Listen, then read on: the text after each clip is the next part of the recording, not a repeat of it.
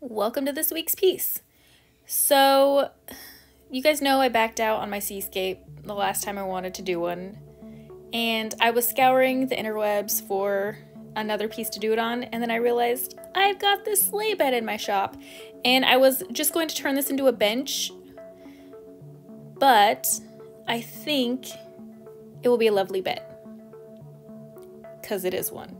So this had kind of that trim around it that looks a bit like a frame. So I just thought this would be a good try it out time. Something to use that I wasn't terribly fond of.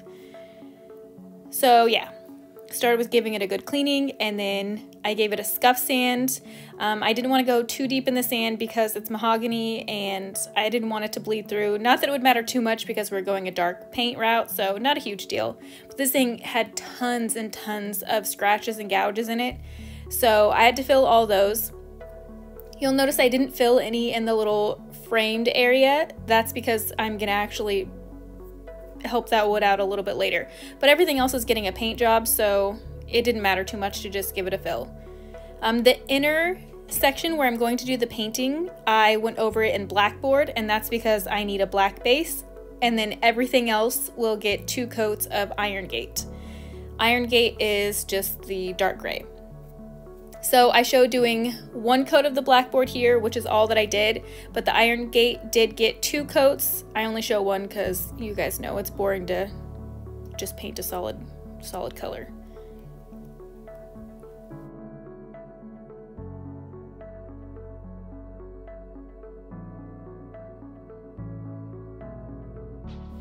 Now before I start painting, I like to start with a base of poly over the top because I know that I'm going to make mistakes somewhere, and I want to just make sure if something bad happens, I can kind of go back without going all the way back. So I let that sit overnight, and then I'm using this line of tape here just to be a horizon line. And then I'll start with my clear glaze mixed with the black just to give a wet base to work on. And then you'll notice I'm only doing the top bits because this is all water-based stuff. It dries fairly quickly, so I don't want to do the entire top. I just want to do what I'm capable of working in. So I've got just a few colors that are kind of dark, stormy, cloudy sky colors. I swirl them in, and then I just take a blending brush and kind of smooth them out and make them look a little foggy-ish. And then I can add the same glaze and black paint to the bottom and start doing the waves. Now, clouds are so easy. You literally swirl them on and then kind of brush them out almost. I've never done ocean waves before, and these were so hard for me. So you'll see this kind of starting out in this way, and then as I go, they will completely change because I didn't like it, I didn't think it looked good, and I just kind of kept playing with things until I felt like they were something that I could look at and not be sad about. So this portion is where I'm trying to do like a rollover wave. It's fine. I mean, it took a while, and that's kind of the bonus of this, is if you get kind of a basic shape and outline, you can almost keep adding paint and building to it instead of starting all the way over. Now, you totally could start all the way over and that would be fine, but I found in doing this that if I just kind of kept going with it, I would get someplace that I liked by the end of it. Again, I'm not teaching any of this because I don't know what I'm doing. Usually they're like my other 3 paintings that I did. I could kind of follow along. Like the first painting, I followed along a Bob Ross tutorial, and it was awesome, and I loved it, and it was super fun, and it turned out really well. And then the second one, like I could just kind of veer more and more the other 2 that I did. But this one, I didn't have anything to follow really. He has like 2 that I found helpful, but it didn't really work that well with this kind of paint. So, I don't know. It was hard. It was hard. And then I had this big blank spot, so I was like, oh, I'll do a ship. I don't know how to do ships. So I found one that was kind of the angle of a ship that I wanted, and I looked at that picture and tried to paint it. I just kind of did a basic outline of it in a dark color. That's the ship right there. And it looks nothing like that one because that person's an actual artist. But I just kind of did the basic outline of it and kept adding and hoping for the best. Now, this ship took me probably longer than anything else. So the waves and everything, even though I went back and did the waves, they weren't as hard as on the footboard. So that was nice to know that just after practicing on the headboard, the footboard was quite a bit easier and went a bit faster. Okay, so I'm just going to super speed through the rest of the ship because, like I said, I was just kind of adding things as I went and hoping for the best, which is mostly just how I do my paintings anyways.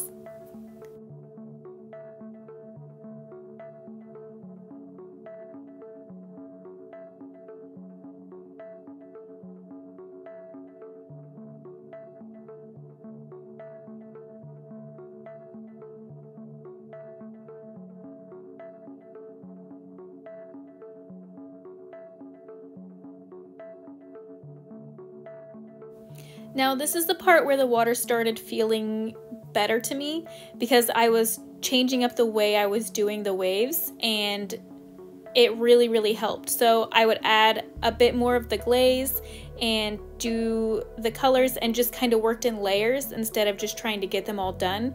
So this part was actually fun and I was starting to kind of get a feel for it, if you know what I mean.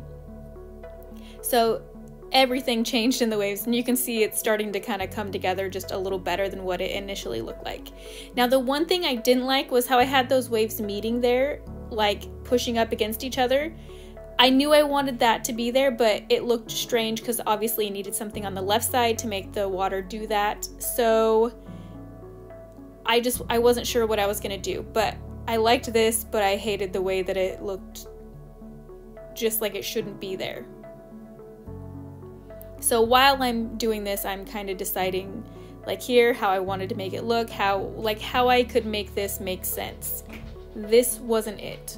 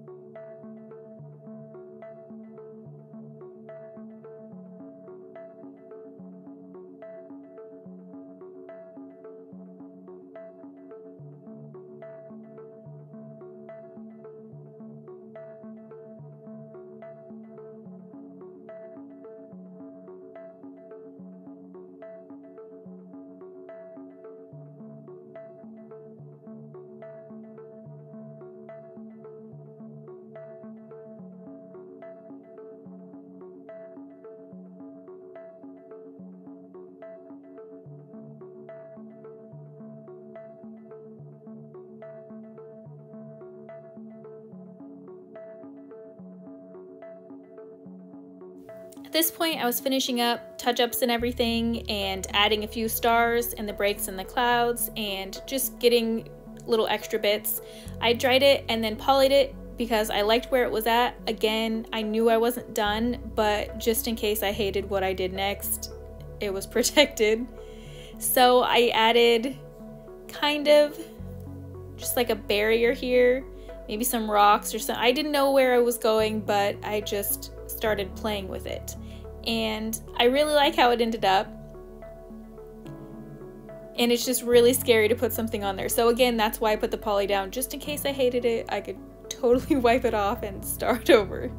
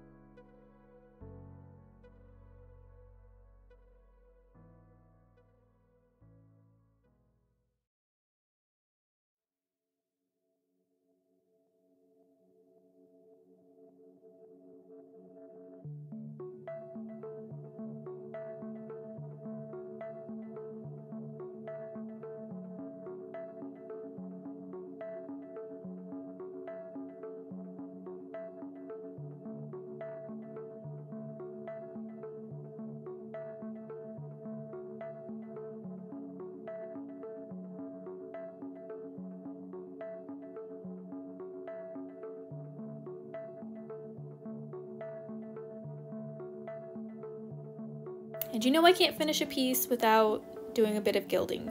So I've mixed up a gold that I will like. I've got I've got some gold, some copper, and some silver in here. And then just a tiny bit of poly. Now if you do a lot of poly, you can do a wash with this, or, I mean, you've seen me use this stuff in numerous ways. But this, I want a really bold gilded look, so a very small amount of poly, and I'm just using a detail brush, and I'm gonna go around all of the edges of the frame and just any of the accent pieces. I'm highlighting all of those.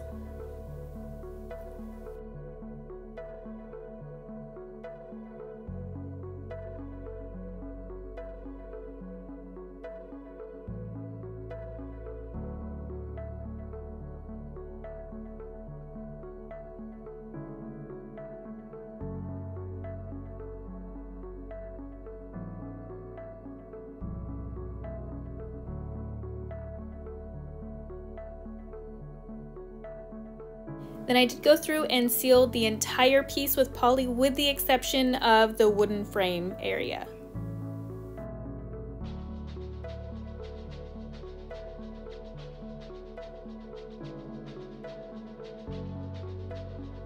On the framed area, I'm taking some 320 sandpaper.